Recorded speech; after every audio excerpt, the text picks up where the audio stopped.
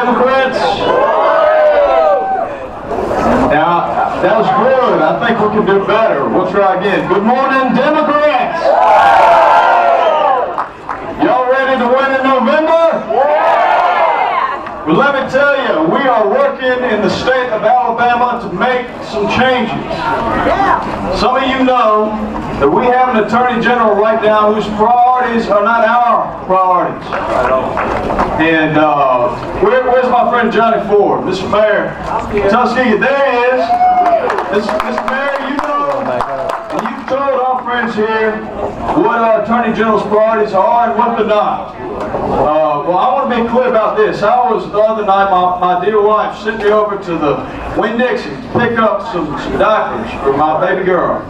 And I was there in the diaper line picking up some diapers, and a nice old lady came up to me and said, "Now, you're Joe Hubbard, aren't you?" I said, "Yes, ma'am, I am." She says, "You're the one that's going to beat that Luther Strange, aren't you?" I said, "Yes, ma'am, I am."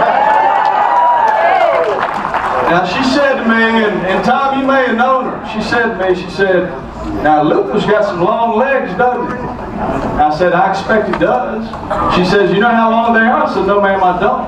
She said, "Long enough to stay one step ahead of the law." Well, I want to be clear to you, friends.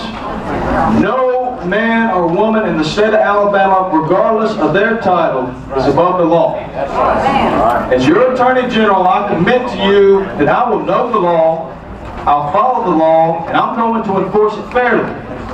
The other thing I'm going to do is I'm going to redirect the resources and manpower of that office to the job of the Attorney General. Let's be clear. It is not the Attorney General's job to run little old ladies out of bingo parlors. That is not the biggest threat to our children and to our grandchildren.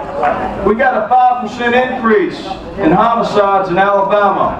We average 5.4 rates per day. And those are reported.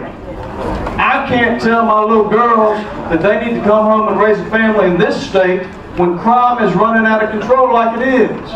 Our state's top law enforcement official needs to direct his time, energy, and attention to those real problems. You know, he said the other day, Mr. Mayor, I know you got issues with him, but he said the other day, he wakes up every day, sets his feet on the floor,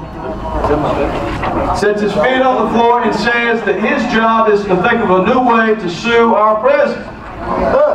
Let me be clear, we got bigger fish to fry in the state of Alabama. Let's put those priorities to work as office of Attorney General. I'm Joe Hubbard. I'm running to be your Attorney General, and I look forward to getting to work for you. Let's do this in November.